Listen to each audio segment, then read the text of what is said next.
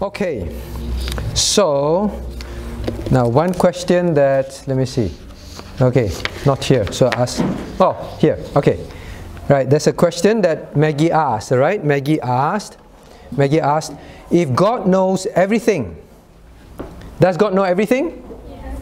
Yes, God knows everything. What does God knows everything means? He knows everything. Okay. What does, maybe I ask the adult, what does God knows everything mean? Mabel?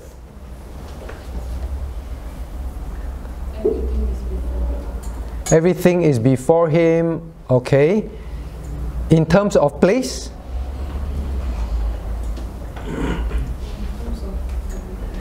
Everything, okay. So what are the everythings? Time, place, everything. Everything means everything, right? So this is God. This is the world. This is the world. This is the universe. God is outside even the universe. Who created the universe? God. In the universe there's time, there's space. So when God says He knows everything, not only God knows everything at a certain point of time, He knows the future. Even the future and the past is before Him at the same time. Do you understand? Anna, do you understand? When God knows everything, is it only now He knows everything now, or He knows everything about the future as well? About the future as well. So when Maggie, when you ask God knows everything, it means also the future and everything, right? Everything. Now, you see, if God knows everything, then why did He create Satan? Knowing that he would sin and tempt men to sin. Correct? You asked that. Right? So if God knows the future, when God knows everything means God also knows what men will do and what men will not do. Okay? So God knows everything. So who wants to try and answer? Jennifer, you want to try and answer? If God knows everything, then why did He create Satan knowing that he would sin and tempt men to sin? Why? Why? Say again. God allowed it. So God allowed it. Okay, maybe I ask the adults. Why do you think God allowed it? Shane, why? He simply allowed it. He simply allowed it. Okay. Simply allowed it. He simply allowed it. What about Benedict? Don't know. So, simply allowed it. I don't know. Okay? So Maggie, so someone said God simply allowed it. Then someone say, I don't know why. Okay, I don't know why. Okay. Elim, why? Or what do you think? Why did God, who knows everything, even the future, who knows Satan would fall, knows that Satan would tempt men, why did God do it? Why did God still create everything? He wanted Satan to have a chance. He wants people to have a chance. But if He didn't create them, people don't need a chance. Chloe wants to answer. Is it because He wants to send His son Jesus? Is it because He wants to send His son Jesus? So Maggie is asking, if He knew that men would die, men would sin, then if He didn't create, then He didn't have to send His son. So why? Why did God do it? Maggie, why do you think God did it? Don't know. Actually, the answer is here. He simply allowed it. Why? We don't know. This is called something. It's called what? Elim, you used that word before. Start with S. Say again. God is sovereign. Alright, God is sovereign. Now we ask Elim to answer, what is the meaning of sovereign? He's almighty. Okay, He's almighty. He can control anything. Everything He's above everything. Sovereign means that God, well, you know when a nation is sovereign, what does a nation is sovereign means, Brenda? When you say a nation is sovereign. But do you know the definition of sovereign? Okay, you know what's the definition of sovereign? All right, what is sovereign? God has absolute control, authority, and judgment. Absolute control, authority, and judgment. Okay? This is what, yes, many of these ideas. God is sovereign means God is absolute authority. He does what He wishes. He's in control. He does what He wishes. Does a sovereign country need to ask a nation, can we do this? Sovereign means you don't need to ask anyone. Okay, you're the ultimate authority. So God is sovereign means God is the ultimate authority, right, Maggie? Ultimate authority does what He wishes, what He decides. So, Ilim, what does sovereign means?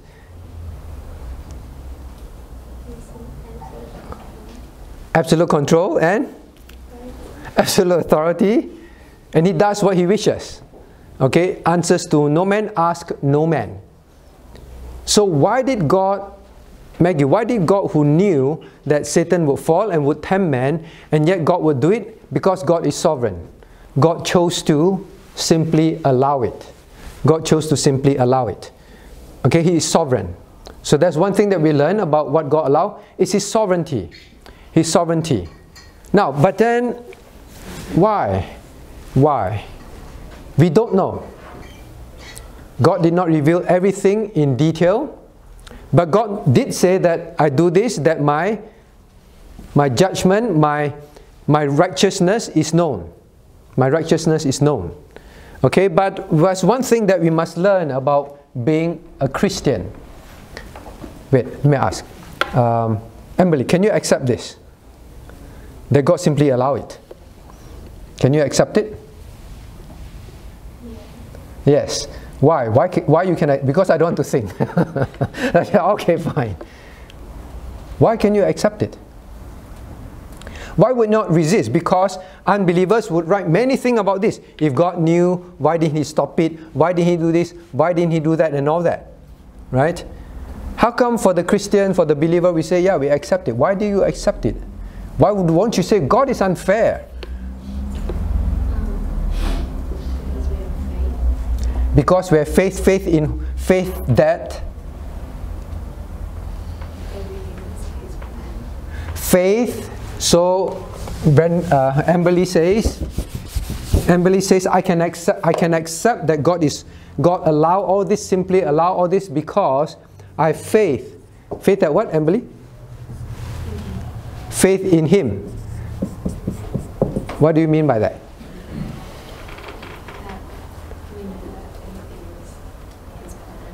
Everything is His plan, but His plan don't sound good. So Maggie is asking, how? Why? If God didn't do it, then everything will be good. So when you say you have faith, what do you mean? You trust that? You trust Him, okay. Maybe your sister help. Jesslyn.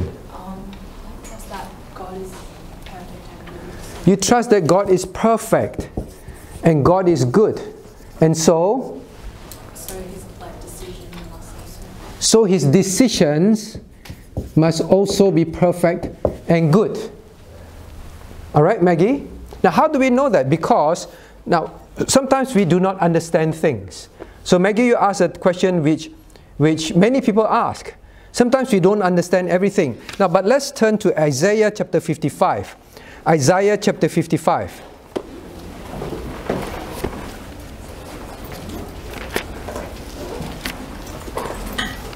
Actually, I should ask the adult because it's a very difficult question. Claude, why do you think so? How would you answer if Elim asked you before this Bible study, Daddy, why did God allow all this? How would you answer? Then you say, oh, because God allowed it, God is sovereign. So you use a word. God is sovereign. And then you ask you another question. But it's not good, right? Right, Maggie? God allowing it seems like it's not a good thing, right? That's why I'm asking. So how would you answer? Because we are limited, we are not as clever as God, and God did things, He has a reason behind. Okay, you heard your daddy, huh? What did he say? God is, we are what? She was packing her bag. Right? So you can say again, because your daddy say, you say, Daddy, but why? Like Maggie asked, why did God allow it? And then Daddy says, because we are human. We are not. We are human, and because we are human, we are limited in our understanding, correct? What else did you say just now? God has a reason that we don't understand. God has a reason, but we don't understand why He did it. Okay? Why do you say that? Because the Bible tells us that. Now, Isaiah chapter 55, let's read verses 8 to 9. Isaiah 55, verses 8 to 9. Shall we read together? Are you there? Isaiah 55, verses 8 and 9, reading. For my thoughts are not your thoughts, neither are your ways my ways, saith the Lord. For as the heavens are higher than the earth, so are my ways higher than yours, and my thoughts than your thoughts. All right, Maggie? Verse 8 and 9. Okay, verse 8 and 9. So, Anna, what does all this mean? Can you explain verse 8 and 9 to us?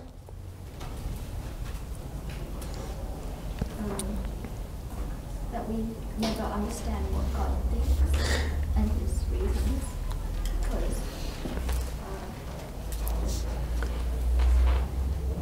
because His ways are higher than ours.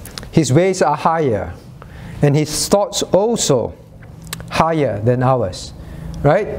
Like Claude rightly pointed out, we are just human. We are finite. God is a spirit, and what? Infinite in His wisdom, correct? If God is infinite in His wisdom, can we understand everything that God thinks and does? We cannot. We are finite. We are finite. Alright, so Maggie, why? God simply says that I allow it, and they say why? When He doesn't reveal, God simply says, now please know I am much wiser than you. Is God wiser than us? Far more, as Uncle Claude said, clever, right? Far more clever than us. God is infinite. His thoughts are infinite above ours. And what He does, His ways, are also infinite above ours. We cannot fully understand.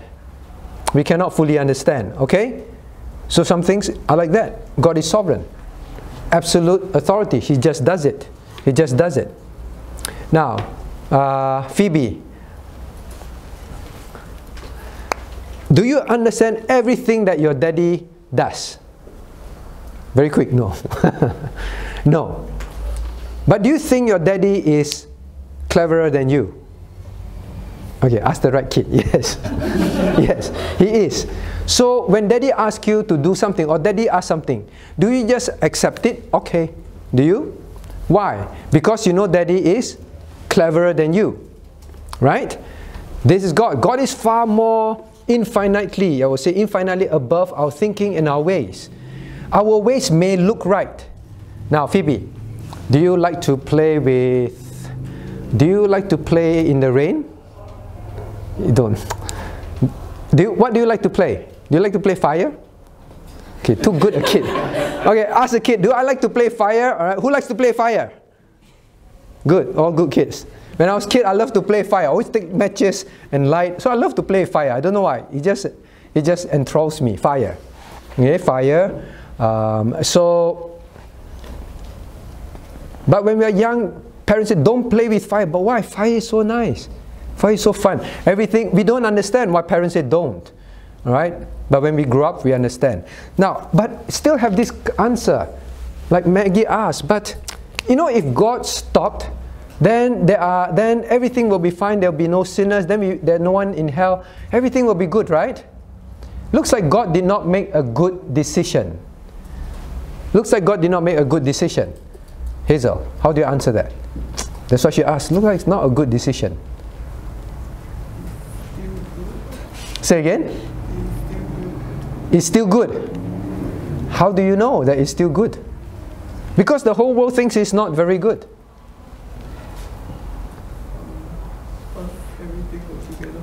All things work together for good. Can you think of a verse? Because like Amberly pointed out, it's about faith, right? I have faith in Him.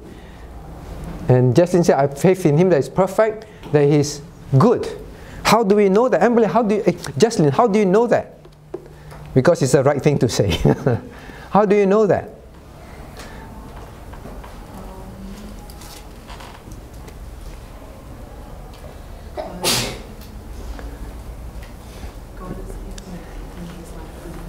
God is infinite in His goodness and so on, goodness and truth and everything. Now there's one verse, for example, among many, many verses. Let's turn to Exodus chapter 34. Let's turn to Exodus chapter 34. Exodus chapter 34. Okay, so now this is a place where God will show Himself to Moses. But Moses will just see the back of God. Then as God passes by, there are some things that are said about God. Alright? Understand or not? So God passes by, and then there is something that Moses only sees the back, and there's something said to describe God Himself. Now, the nature of God is revealed. Exodus 34. Now, shall we read verses 5. Let's read 5 and 6. Are we ready? 5 and 6. And the Lord descended in the cloud and stood with him there and proclaimed the name of the Lord. And the Lord passed by before him and proclaimed, the Lord, merciful and gracious, long-suffering and abundant in goodness and truth. You see, as God passed by, God tells man His character. Right? So that God tells man His character. What did God say? Okay, maybe I ask Veronica, what did God say about Himself in verse 6? He is merciful. He is gracious, long-suffering, and abundant in goodness and truth. Alright, Maggie? Is God abundant? What is abundant? A lot. You know, a lot. Plenty. Abundant in what? God is abundant in? Look at your Bible. God is abundant in? His? In verse 6. Goodness, right?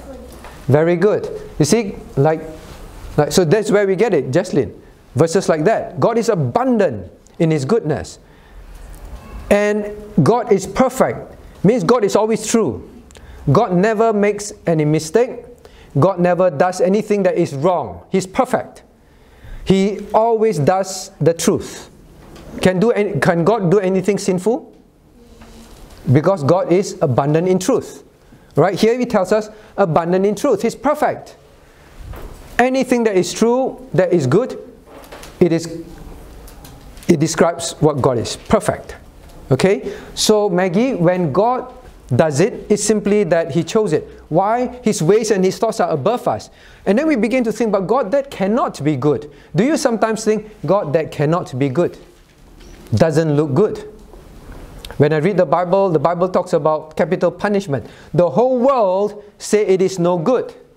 The world say many things that God can't be good. If God is good, how come there is tsunamis that kill people, right? If God is good, then how come there are earthquakes? Now, then that is where, is faith here? Faith is not here. That is where faith comes in. Like Emily said, I just have faith. The world think it is not good. My friends say it is not good. How can a good God do all these things? But I simply have faith that God is perfect because He said so, that God is good because He said so. And therefore, Maggie, what God chose to do, what God chose to allow, must it definitely be good and perfect? Yes. That is how we simply accept that God is good. Faith. Now, someone can keep arguing with you, right? CP, what if someone keeps arguing with you? No, I cannot accept this. Just because your God says that He's perfect and He's good, and He said that about Himself, I cannot accept God is wicked, God is evil. How can He allow suffering in this world? How would you answer, CP?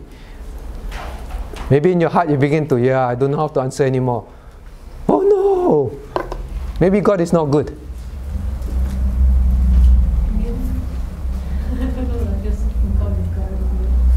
I don't know, God is God. God says so. That's it. That's it. So you're simply applying what? Faith. You're simply applying faith. That's all. That's why belief in God is about faith. Salvation is about faith. Putting your faith in what God says, correct? The reason why you're saved is because you put your faith in what God says. What God says about salvation. All my good works cannot save me. Chloe, do you think you can go to heaven by being a good Chloe? No. You go to heaven because, how? Because you have faith in who? Faith in God. That God says, believe in Jesus, trust in Him, He paid for your sins. That's it. Faith, alright? Now, after we are saved by faith, how should we live? Cornelius, how should we live? After we are saved by faith, then how should we live every day? By sight.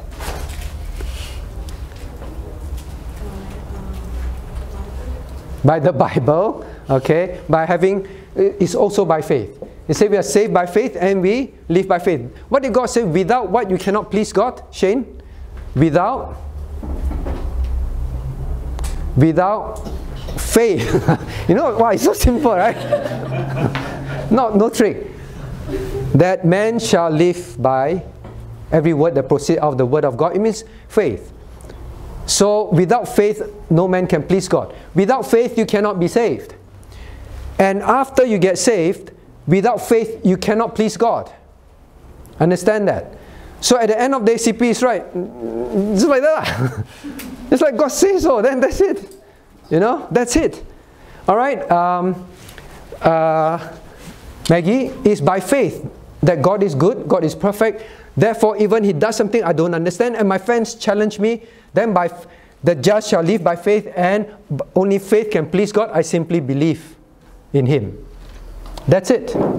The Christian must have a clear understanding of that. Without faith, it's impossible to please God.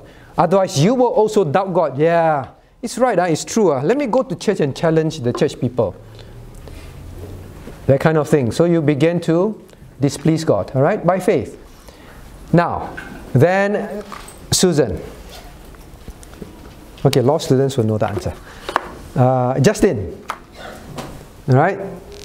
Justin, haven't go to university. All right, Justin. Then your friend say, blind faith. You just have faith that there is God. You just have faith in all those things. So silly, faith. Justin, you go to school, right? You know, you should be scientific. Just because God said, I am a God, then you believe. How would you answer? Your brother smiling very, very broadly at you. He's looking at you, yes, how you will answer? How would you answer? Their argument is unscientific. Their argument is unscientific. What do you mean? Because God is creator of all things. God is creator. Did you see God creating? So they said, you say God is a creator. Alright, so young people, if Jennifer keeps saying, but do you see God create the world? No. Now how can you believe? Then why don't you believe there's a God?